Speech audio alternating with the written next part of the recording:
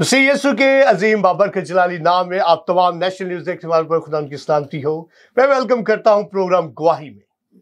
गवाही जिस तरह से आप जानते हैं कि इस प्रोग्राम में हम मुख्तलिफ पास्टर साहिबान को और बिशप साहिबान को इनवाइट करते हैं। अपने स्टूडियो में हम अपने साथ उनको बिठाते हैं और उनसे उनकी टेस्टिमनीज के हवाले से पूछते हैं कि किस तरह से उन्होंने लॉर्ड जीसस क्राइस्ट को अपना सेवियर कबूल किया।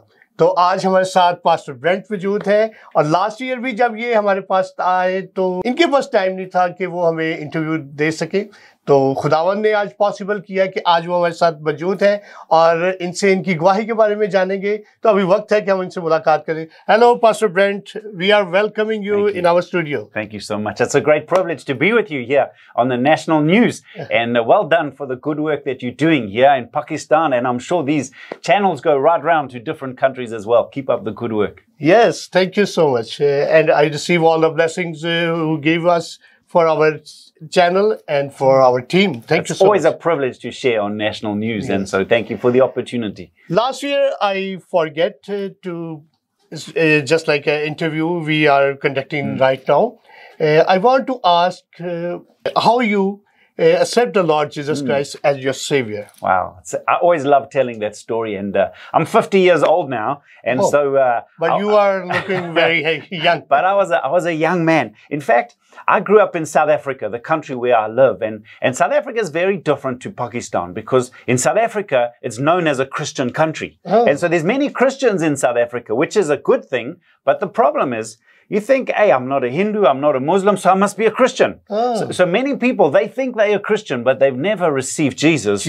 They've never been born again. And so for me, that's how I was growing up. I went to church maybe at Christmas time. If it was Passover, Easter, we would go. Occasionally. Occasionally, that's it. And I thought, I'm a Christian. But then, when I was 17 years old, in fact, I remember the 19th of August, 1989. Okay. That was you the remember time. The date. I remember the date because that's the day everything changed. And it was interesting. There was a group of teenagers. They were finished high school, but they were traveling around the country. They were going to visit different high schools and different churches to do a little program, gospel presentation. Yes. And I was still in high school. I had not finished. I had one more year of high school, and I had a friend in my class, and he gave me an invitation. Those were the days, no WhatsApp. These were the days you give someone an invitation. And they gave me an invitation. He said, please come to my house for some tea, for some cake. I want you to meet some of these friends. Okay. Now, I came from a small town where there's nothing to do in the evening. So I was thinking, either I sit at home and do nothing, or maybe I get free cake. And so I went across to my friend's house, and I met this team, and I'll never forget the leader of this team. He was maybe 24, 25 years old, and we began a conversation, eating cake, drinking tea, and he began to talk to me about Jesus. And you know, I was not doing drugs. I was not a bad person in some way, but inside there was something missing. Inside, I was one of those searching for something more, searching for more meaning. Good. And when I remember the conversation I had with this man, there was something in his eyes. He had a passion. He had a purpose. You know, when you can see someone, they're living for a dream. And as he was talking, I began to think to myself, I want what he's got. What he's got is what I need here. And I never forget, I'd heard about Jesus before.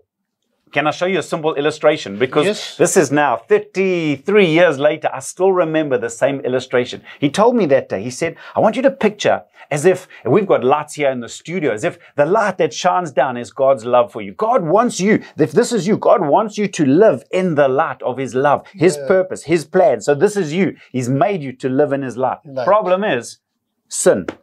Oh, that's the problem. Exactly. Yeah. As soon as we sin, it's like now there's no light. Look over here. Now it's in the shadow. Now you're in the darkness. That's why people are empty. That's why people do drugs. That's why people get into all of these sinful things, because they're living in the darkness, but they want to be in the light. But sin, this is the problem.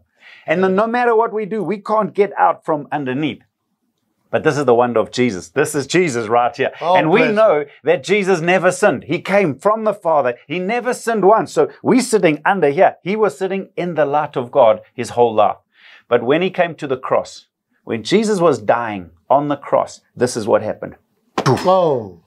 That's what happened. That's right. In that moment, all of our sin was placed upon Jesus, and he died. That sin, he paid the price. He took the punishment of God. And the result was, we know that God raised him because he raised him from the dead. But look now we get to live in the light. Now we are in the light. Exactly. Yes. And I remember that day. That's such a simple illustration. But for me, it's like the lights turned on. Suddenly I realized that's what I want. So then he said to me, come on Saturday evening, we're doing a little show at the church. And I went to the back of the church. It was a small Baptist church. And I was sitting right at the back. And I don't even remember what the preacher was preaching about. But my heart, there was something saying, I need this gospel. And I put up my hand. I prayed. And that was 33 years ago. And since then, I know the power of salvation because something changed inside. You know what? I wasn't trying to be different. I was different. I wanted to read the Bible. I wanted to go to church. I wanted to be with God's people. And I soon realized one day I want to be a pastor. Oh, praise the Lord. It's a very great. And one thing I know about yourself, which in field you studied? Yeah. I studied engineering, actually. I was trained to be an engineer at university. Okay. Civil engineer or mechanical engineer? Actually, I did electronic. I worked electronics, computer-based electronic engineering, okay, yes. Excellent. And you are still doing your job or not? No. Now full-time pastor? I'm a full-time pastor. In fact, I studied for 4 years at the university and I got my degree. But after only 3 years of working, I had the opportunity to go full-time into the church in ministry and then eventually to start our own church. But you know what's interesting is I knew, back to my testimony, I used to feel sorry for pastors. I thought to myself, what a boring job. They have to be in church almost every day. I think, but then after the 19th of August, that's why I said something changed on the inside. Within a few months of becoming a believer, I knew one day I want to be a pastor. One day I want to be able to lead a church. That's why it was good to study. I enjoyed becoming an engineer. But for me, it wasn't a sacrifice to give up the engineering. Good. It was for me a great privilege. And now I've been a pastor 25, 26 years or something. Now your church, what is your church name? The name of the church is Outlook Church. And your congregation in your church? I love them. What about my congregation? About numbers? Oh, about numbers. I don't know. I'm not such a good pastor like you. I don't know. There's a few hundred, maybe 600, 700, 800. I'm not sure. It's a good number. It's grown, but we've been going 22 years now. For 22 years, we've seen the church start from when my wife and I, there were only 3. So I know what it's like to have a very small church. But over the years, little by little, the church has been growing.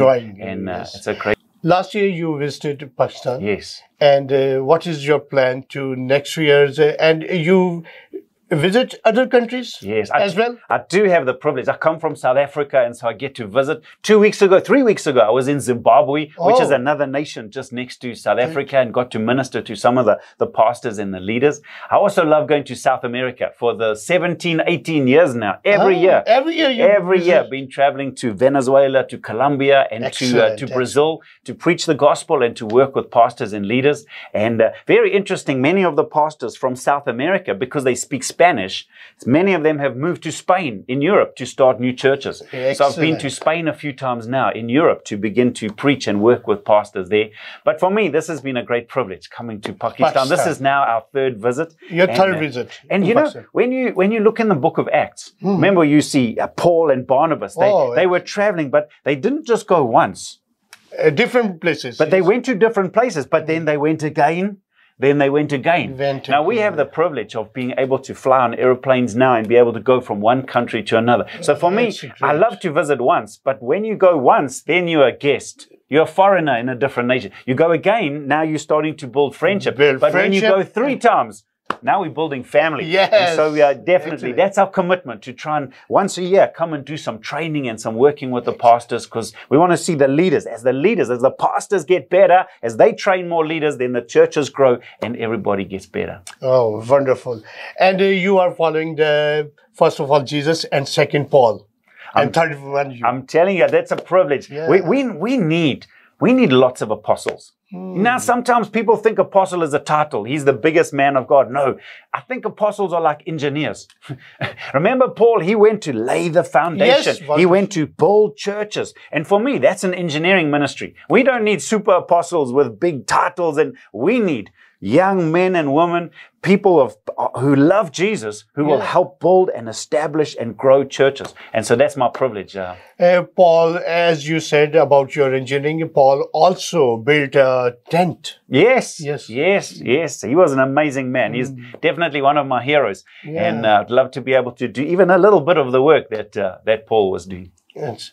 Excellent. Very nice to talk with you. Thank you so Pastor much. Brent. Thank you so much. Thank you for your hospitality. We love being here in Pakistan. Myself and my team, we love the hospitality. We love the food. We love the friendship. We love spending time with you. And thank you for this opportunity on national news. And I love your teaching.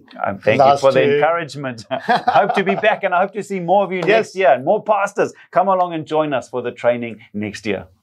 जी नाज़रीन, अभी आपने मुलाकात की pastor Brent से और बहुत शानदार उनकी टेस्टिमनी है। उन्होंने बताया कि किस तरह से खुदावंद ने उनके दिल को चेंज किया।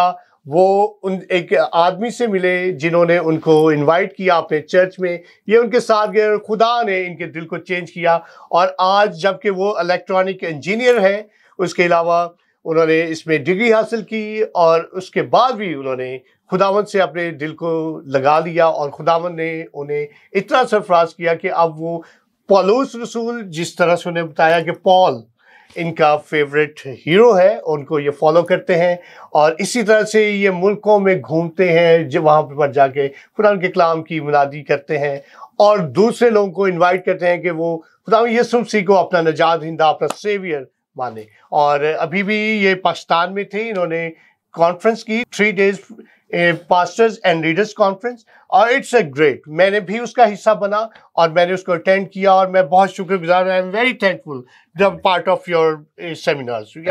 एक्सीलेंट। तो अभी मुझे इजाज़त दें, तो आपसे दोबारा अगले साल मुलाकात करवाएंगे पास्टर ब्रेंट की। खुदावंद आपके साथ हो। बहुत शुक्रिया। Bye bye.